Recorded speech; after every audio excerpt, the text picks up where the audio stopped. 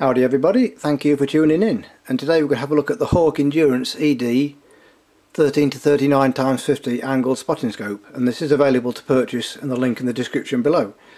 This is the latest version which replaces the older one which came with a 12 to 36 times eyepiece, and rather than talk about in detail the optical performance of this spotting scope, rather than repeat myself, simply watch till the end of this video and then click on the link where you can see my short review of the older model, and where I'll explain in more detail about the chromatic aberration, etc.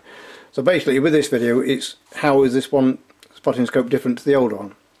It comes at first glance with the same body, the same dual use focuser there, same lens shade. It looks pretty much identical, but you see the eyepiece there just left of centre, unlike the older model which I believe was central.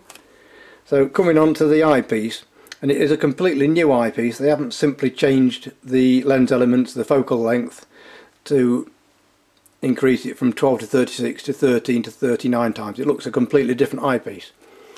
The minor gripe I had with the first model, which you'll see in the video at the end of this video, was it had two rings here on the zoom eyepiece.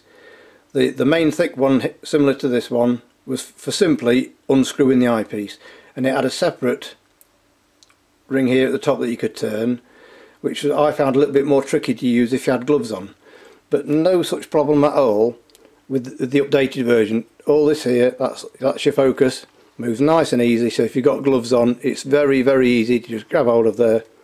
So that is a massive improvement on the older eyepieces. So it's simply not the fact that you can go in from 36 to 39 times. It is a much more better built eyepiece with the much better grip there if you need to wear gloves.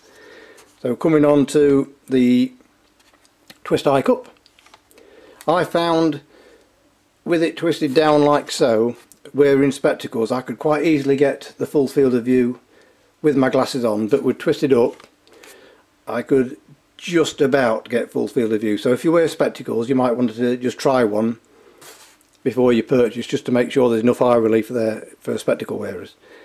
And coming on to the twist eye cup, just again, this is a minor gripe, and you'll probably not even notice it yourself. With it fully out you cannot push the eye cup back in again, and I am having to push quite hard there, but twist it halfway, push, and it slides back in again. So be aware of that. Yeah, if you like to have your eye cup in the centre rather than fully in or fully out, it does tend to move if you do push on it.